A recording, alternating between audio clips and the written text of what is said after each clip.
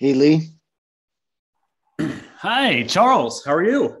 I'm good. How about you? I'm doing great. Let me just set my where is the blur background? And I was blur. trying this new thing this weekend. It's called Iris because I've got lots of dog barking here in my garden. So not sure if it will work. I've put it on and it's supposed to kind of mute every background noise there is. Well, I'll let you know. I love, as an SDR manager, I love, I think one of the challenges of working remote is you get less of a insight into who people are and their Mhm. life. And so I love when people's dogs and cats and kids and fiancés, I love when they crash Zoom calls. You get to kind of, peek behind and see what people are like. I love that. So Same here. got Same dogs. here. I love it. It's an opportunity for discussion and empathy, and but it's just that sometimes, well, first, like podcast listeners, for example, they don't all have empathy, and some of them are like, "Yeah, this dude's not professional." Do I want to keep them? Maybe, maybe not. They can go if they want if they don't have that empathy, but yeah, I find it. I also find it pretty cool to for people, to kind of work in their personal environment in their day-to-day life, and yeah, it can be pretty cool, but right now they're quiet. They don't have something to bark at, so we're good. Love to hear it. Where are you based? So I'm located in the Finger Lakes in New York. I'm about halfway between. Like I tell people that I'm in Ithaca, New York, Okay. about an hour and a half south of Toronto. Yeah, cool. I'm Yeah. from Montreal.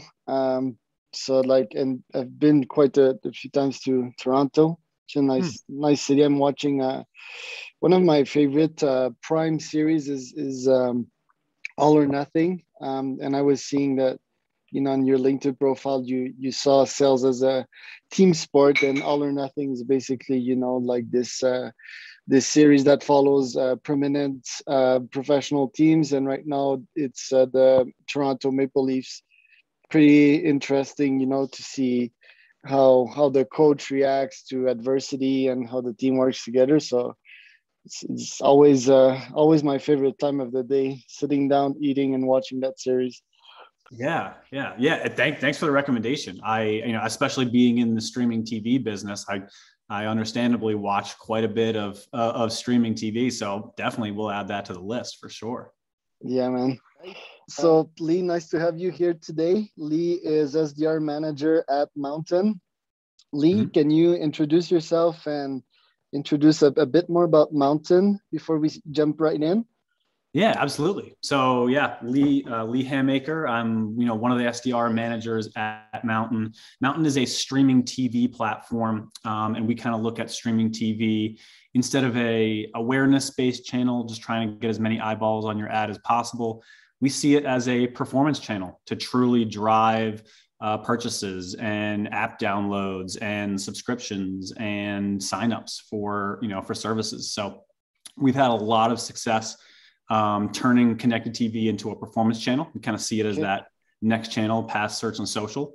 Hmm. We recently actually acquired Ryan Reynolds's creative company, creative agency Maximum Effort, and we we have Interesting. we have a new announcement actually just announced this morning where we're rolling out creative as a subscription. So we're working to bring together the data and analytics and audience side of digital advertising with the creative side.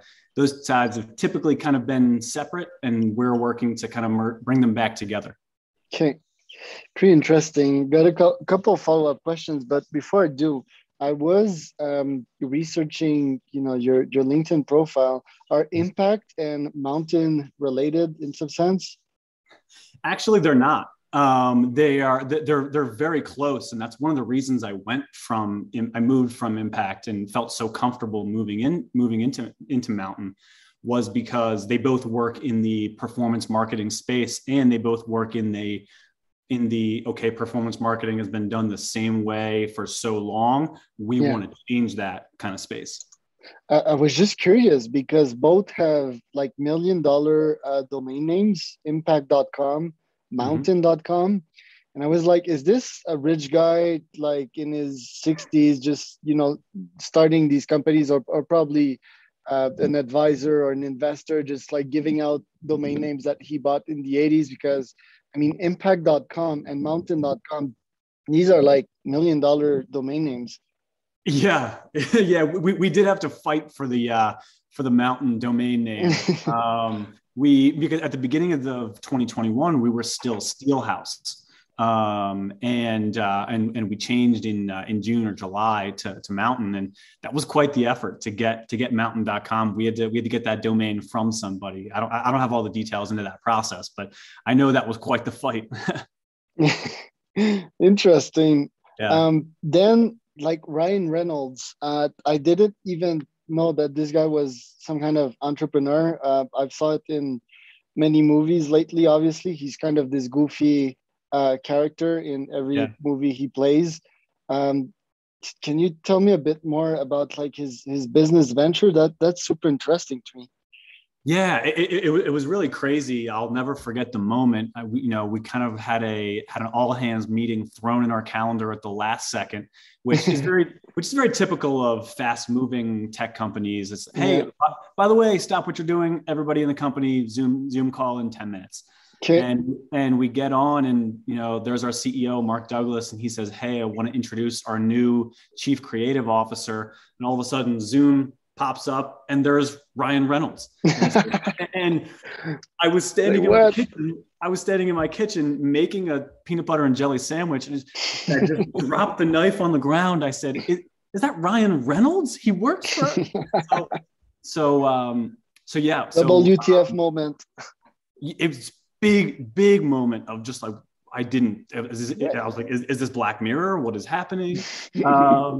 And is it like deep fake? Is it like a fake Ryan Reynolds in the Zoom? We really thought that. We really thought this isn't real, right? And I mean, it really became more real the more that we kind of talked about it. We had a lot of sales leadership meetings. How does this work? How do we handle the inbound volume? Did you speak to him?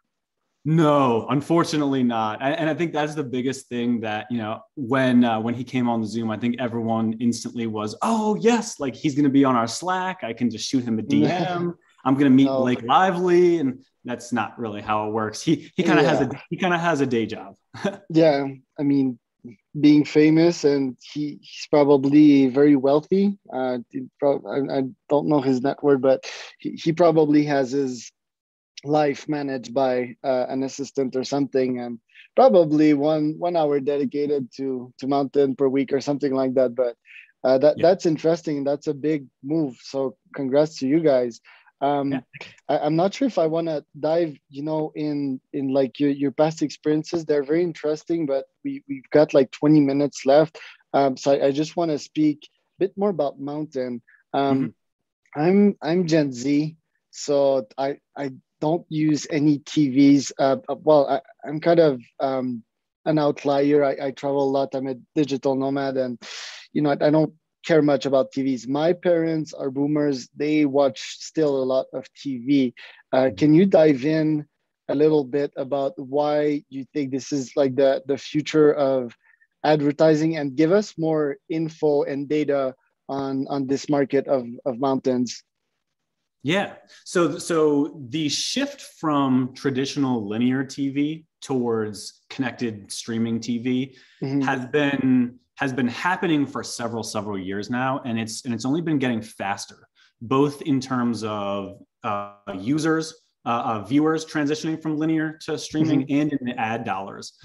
Interestingly enough, and this is what makes my job really easy, is that the number of viewers transitioning from, cutting the cord and transitioning from linear, to streaming is far outpacing the ad dollars that are transitioning from linear to streaming.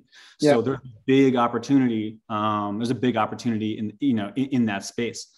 I think the other thing that really makes streaming TV one of the channels of the future, and the big advantage that it has over linear is when you advertise on linear, you have to go through what's called an upfront, where NBC presents all of the upcoming shows that they have for the year, and it's an efficient process and it works. But the problem is if I'm an advertiser, if I'm Apple and I want to advertise to you, I can't reach you directly. I know that you might watch this show and you might watch that show.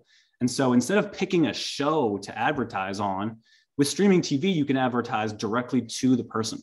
And so, one of the stories that we like to tell is we onboarded a golf advertiser, and they asked us. They said, okay, but we really only want to advertise on on the Golf Channel and on the Golf Channel streaming app. And we said, you don't want to do that because yes, you're advertising golf themed stuff, but people don't just golf. They also have homes and they watch HGTV. They eat and they watch Food Network. They watch Fox News or CNN or they watch HBO Max. And so you want to meet your audience where they are. And so that advertiser eventually said, okay, we'll let it happen. And turns out their number one performing network was A&E. And it was not the Golf Channel. And that just goes to show that the power of streaming allows you to meet people where they are instead of advertising to the particular show. Yeah. If we make it very simple, because again, like I don't do too much TV, so there were some Airbnbs that I traveled to that have these smart TVs. I was advertised on YouTube. Where else can I get advertised on a smart TV? Yeah, so YouTube is going to be that's obviously a very big one. What we do at Mountain is we only do what's called living room quality advertising. So we have private deals set up with various streaming providers, our publishers, and we only advertise to like the big networks, right? For example, a lot of streaming channel, like for example, Roku has Put My Dog to Sleep TV. They have Belly Dancer TV. They have all these like extra TV channels. And we don't really want to advertise to that. We want to advertise on a channel, people who are actually watching. If you don't have an actual channel and a program on linear, then we don't want to work with you for streaming. The other thing we do is we only advertise on TVs. We don't serve any of our ads on phones or on tablets, because the idea is, and I'm forgetting the stat off the top of my head, but a large majority of people who are watching streaming TV, they watch with a second device already in their hand.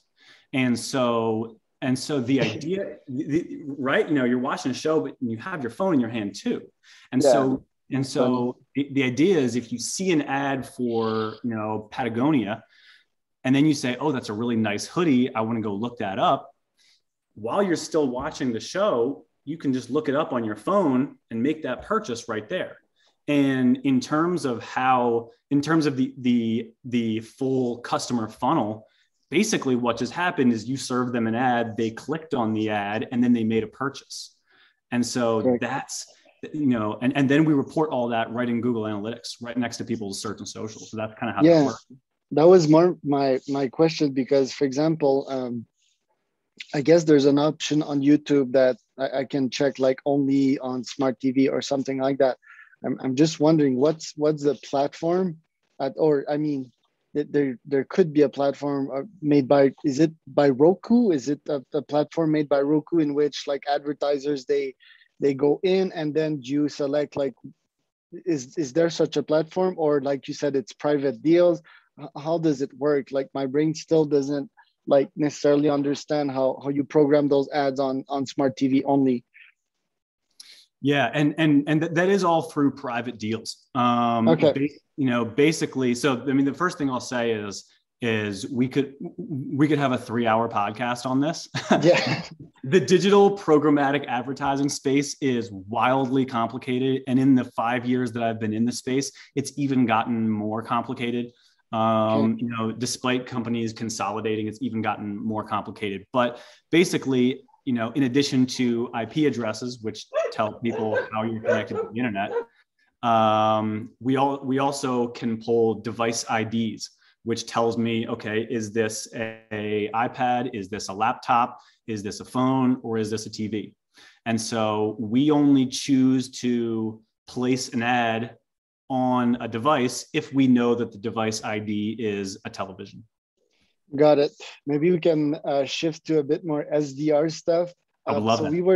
We were discussing when we started the call that you see sales as a sport, which is also like an analogy I often use. It's a team sport. It's not a family as per se, because family, I mean, it's unconditional love. If your brother messes up something, I mean, you'll still love him in the end, which is kind of interesting. But I mean, it's not the same way in a business and in a team. It needs to be a win-win. You bring money in and you make money. So first, I want to ask you: do you practice some sport yourself? And what analogy can you make between a sports team and an actual SDR team? Yeah. So I played football growing up. I played a lot of sports growing up, but football was my main sport. I played wide receiver and I was a huge fan. I'm a big Philadelphia Eagles fan. Go Birds. But my team will tell you, and I'm sure if they watch this, they'll start laughing, but I love analogies. And, because I love the comparative power and the storytelling power. It really helps people to understand. And there are so many sports to sales analogies. It starts with there being, both individual goals and team goals. Even though, our team goal is to win the game, right? And we can even break those goals down to our team goal is to score a touchdown, right? And win the Super Bowl. Exactly. And then we also have individual goals. Me as an individual wide receiver on the team, I want to be the best player I can by running my routes to perfection. I want to catch the ball every time. I want to be the starting wide receiver. If I'm not the starter, I want to do what I can to catch the coach's attention. There's always individual goals to work for. Then it's okay. How do you get to that goal? You can strategize, right? If you are, you have a game the upcoming week, you can look at film and really say, okay, this cornerback, he flips his hips as soon as the play starts. So I know if I start out going this way and then come back inside, I know I'll have the advantage, right? It's the same exact way as when you look at you get a new account assigned to you and you see that they just got a recent round of funding, or they have a new CMO, or you notice that you and the director of marketing went to the same college, or you notice, whatever you notice. There's various different opportunities that you can take advantage of. But if you don't do that research ahead of time, you're kind of just doing stuff and hoping it works. And then after you actually put your play into motion, right? You practice the strategy, but then you also practice, me as a wide receiver, I practice my route running. I practice catching the ball. In the same way in sales, we practice cold calling. We practice writing elevator pitches. We practice, okay, somebody tells us, hey, not interested, thanks. What do we do from here? And what's the best way to go about that? Mm-hmm. On top of that, there isn't one best way to go about that. I might run my routes a certain way. Somebody else might run them a totally different way. And no one way is the perfect way. It's whatever works for you personally as a player and as a sales. And the team needs to fit in the team. But it's very valid.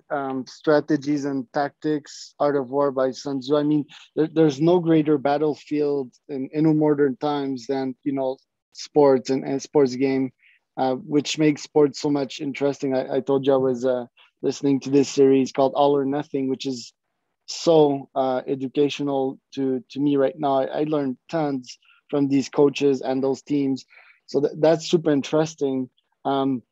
what makes a good SDR? And then I'll ask the same question, but I'll add manager at the end of SDR. Yeah.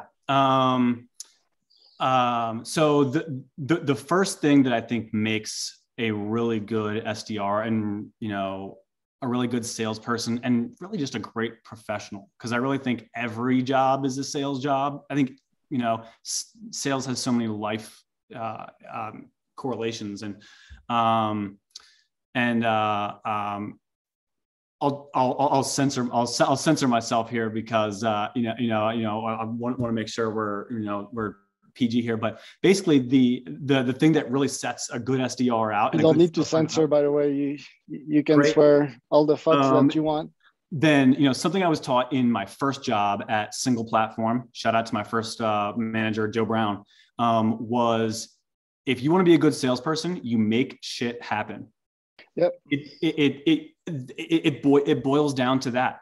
It boils down to, okay, yeah, I'm either going to succeed or I'm going to fail, and I'm going to choose to succeed. And I don't know how I'm going to do it, but I'm going to make it happen somehow. Right. Just do it. You just do it. You figure it. You figure out a way to make shit happen.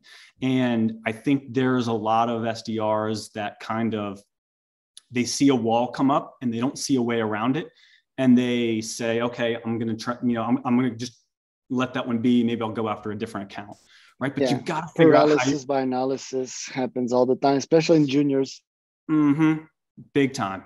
So so that's the first thing, just make shit happen. And then, the other thing that I think really sets SDRs out is who is really hungry to learn and hungry to get better. If you're not getting better, then everyone else is moving past you. And that's yet another parallel to sports, right? If, we're all practicing, we all have our set practice times, but if I really want to be the best and I want to move on, I'm going to take an extra hour after practice to run routes and catch passes more. And it's the same thing with sales. I'm going to take an extra hour before work or after work to listen to another demo call, take extra notes. Maybe I'm going to attend at Mountain, our performance team does office hours where we can listen in on how they're interacting with clients on like a really advanced technical level. And that's really complicated for a new SDR to hear, but I encourage them all to go to those office hours because they learn things that they might not need to know on a cold call, but that level of learning, that's what moves you on. It gives you the confidence to speak, to sales as a language too, gives you the confidence to speak on it. And it gives you the knowledge to really know what you want to do and where you want to go next. So that's so good. There's a reason why Tom Brady is, like he just practices obsessively and he is obsessed about learning. And SDR is also like a very tough profession. Like we said, just do it and keep on going. I think that the keep on going part is very tough for a bunch of people, the grit, the resilience. Yet I think, that it's, ironically, I think it's one of the profession that will stay the longest and that will be one of the last to be replaced by AI because it's a lot of soft skills.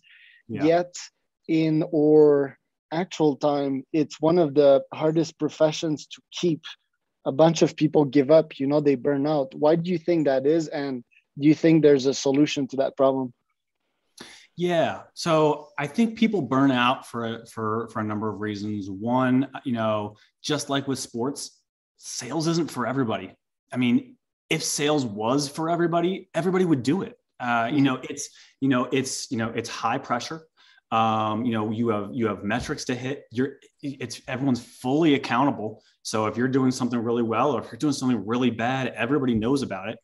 So it's really hard. And I think that's one of the reasons that, the constant rejection, the Groundhog Day, day in, day out, I think gets really tough for people. And I think that's one of the reasons I think people struggle to stick with it is it's easy to it's easy when you're just starting and you're excited and you got all the new company swag and you are really fired up about the product. But 7, 8, 9 months into the job, when you are kind of starting to hit hit a plateau, what do you do? And some SDRs have the creativity and the grit and the resilience to say, okay, here's how, I'm going to make shit happen, or I'm not.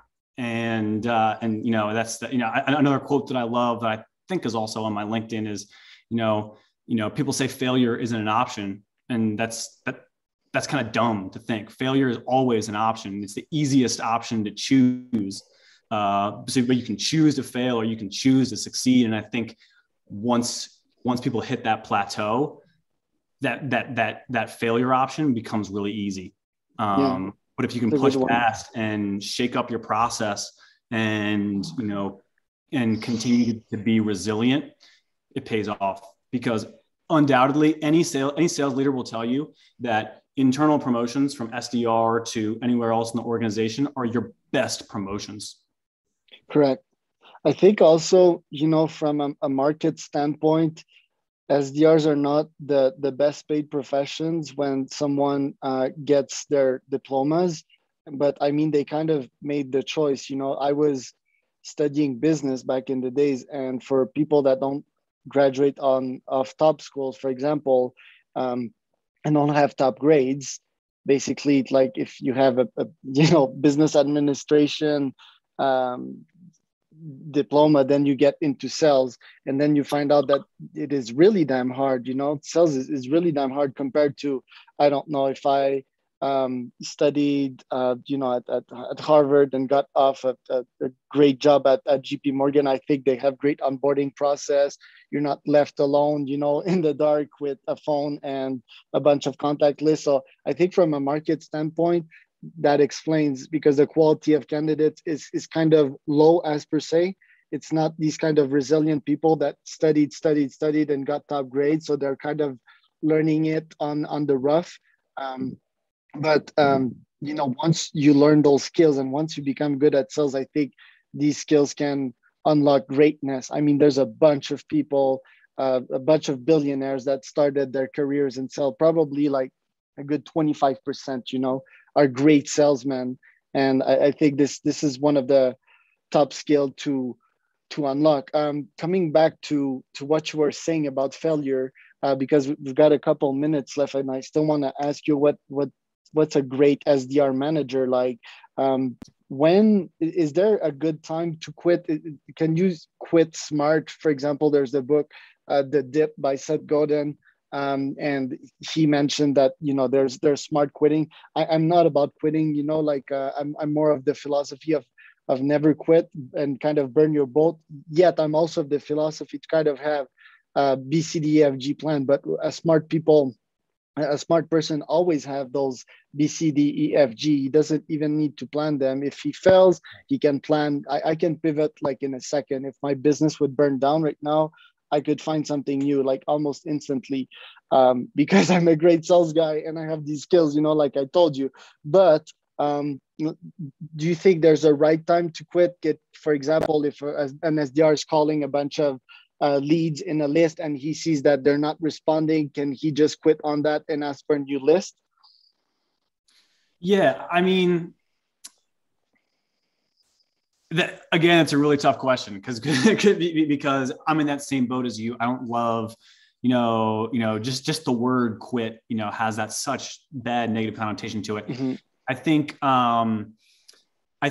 that being said, the definition of insanity is doing the same thing over and over and over and expecting a different result. So I think you really have to give a company a process, a cadence, an email template, an account. You really, really have to give it your really 100% honest try. And if at the end of the day, you feel like you have given it your 100% honest try, and not just one try, but several tries, you've iterated, you've tried something different, you've tried multiple different things, and it's just not happening, then ultimately you do have to realize that maybe there is something else. Sure. Yet another analogy that I love is, just because you aren't successful as a salesperson at one organization doesn't mean you're not a good salesperson. Yeah. You could be the world's greatest trumpet player, but if you are in Metallica, you're not going to shine. Or if your trumpet is bad, if your product sucks in an organization, for example, hard to sell. Yeah. Yeah. So, I mean, it's all about that individual person. If you feel like, you have to feel like you've given it your 100% effort. And then if you feel like you've given it your 100% effort and really, really done that, then yeah, find something new. It's like if Tom Brady has shitty receivers, I mean, he certainly won't be happy about staying in the team, right? Yeah, but the first thing that Tom Brady would do would, okay, well, maybe we can run the ball more. I can throw the ball to my running backs and tight ends. Correct. I can talk to my coach, and maybe we can bring in from receivers from other teams. And exactly, if you've got to really give it an honest chance. If you're quitting and leaving at the first sign of struggle, I think the best sport athletes, they're also much into coaching. They are great leaders. They lead by their actions, and then they can coach their younger guys and tell them and help them accommodate. In 60 seconds, Lee, what makes a great SDR manager? Yeah, somebody who leads from the front. Somebody who I'm not going to do, I'm going to tell you something because I truly believe in it, and I believe it's good for you, and I'm here to support you, and truly being like you, making everybody feel like you have their back, and then actually having their back, right? Yeah. Helping people out with, hey, how do I respond to this email? Oh, I came across this account. I know you've been doing really well with business to business companies. I'm going to send this your way. Hey, I have a LinkedIn connection here. I see you're going after this account. Want to help you out.